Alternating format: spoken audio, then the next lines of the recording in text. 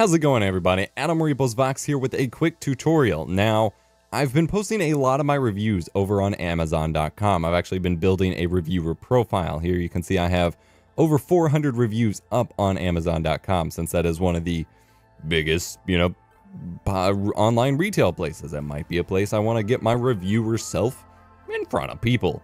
And an issue I've run into is what you can see in this video right here, is my videos get super compressed. They get super artifacty and just get screwed up. And there have been some reviews that just outright, don't even show up. Like, it'll have a green screen or a flicker all over the place and stuff. And that's because Amazon servers, despite the fact that they have amazing, CDN servers to distribute video, the way that they handle the videos for the reviews, that way they're, viewable by everyone, is they trash the hell out of it with compression.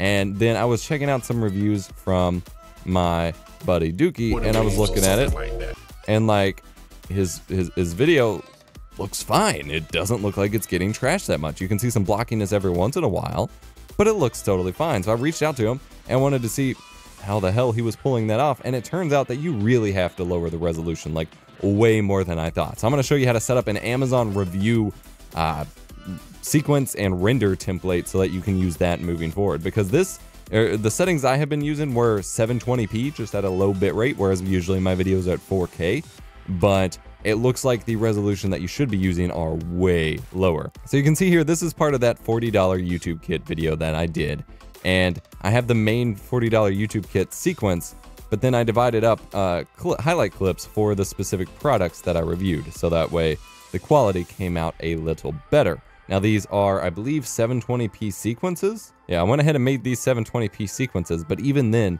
apparently that wasn't a significant enough jump. So what I'm gonna do is make a new sequence to throw this in here. So you have your clips, or if you already edited like a normal review like this, you can just drag the sequence in and nest it. So I'm gonna make a new sequence here, and for sequence presets, I'm actually gonna make a new one. So I'm gonna go over here to settings, and whatever frame rate you normally edit at, 24 or 30, is going to be fine. If you do 60 FPS, the player cannot handle it. So if you normally are doing a 60 FPS video, you need to make your Amazon preset 30 FPS. It does not like higher than 30 FPS video. But instead of 3840 by 2160, the resolution is actually going to be 480 by 270. That is a ridiculously low resolution. It's still 16 by 9, so it's still the right aspect ratio, but it is super downscaled. And then again, the same frame rate you have. All the other settings should be fine. Maximum render quality for sure should be enabled, because you're scaling the footage so low. You want the highest quality scaling possible. But then go ahead and save that preset, Amazon. And then from now on, when I'm making nested sequences for my Amazon reviews, I can just choose that one, 480 by 270. And then I'll just call this tripod AMZN 2. And you just drag in your original sequence. However you would normally, make a copy of that review for Amazon. Just drag the copy in, and you can see, of course, it is totally zoomed in. So then what you need to do is, because if you don't have default scale to frame size enabled, I don't. So then it has 100%. So then if I right click the clip and go to set to frame size, then it zooms it back out so that it's the right size. Just a very, very low resolution. Then you can make sure it works, it's gonna work, but things will be a lot less, crazy pixelated and stuff on Amazon's end. So then you need to set up a render profile for that as well. So I'm gonna go ahead and hit Control M for render settings, and then under H.264, I have an Amazon setting as well. And again, 480 by 270, same frame rate, or you can check match source to match it to whatever frame rate you're editing at the time. Again, don't do 60 FPS, it won't like it, I tried that. But then for bitrate, you kind of have some leeway here. Again, they are super compressing it, so the closer you can get your file to what they compress, it will make it work a little bit better. That's usually counterintuitive, but that seems to be working here. I'm going to go with about a target bitrate of 3 megabits per second with a max bitrate of 8.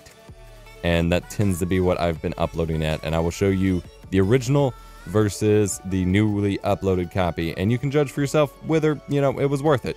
And if I end up tweaking the bitrate again from here, I'm still experimenting at the time, but I wanted to go ahead and show you the resolution jump, and not doing 60 FPS or, higher than 30 basically is the most important part. But you also don't want to feed it a super high bitrate, because their encoder just doesn't know what to do with it. And then of course you do want to save that preset I'm going to call this Amazon review so I can delete out my old preset.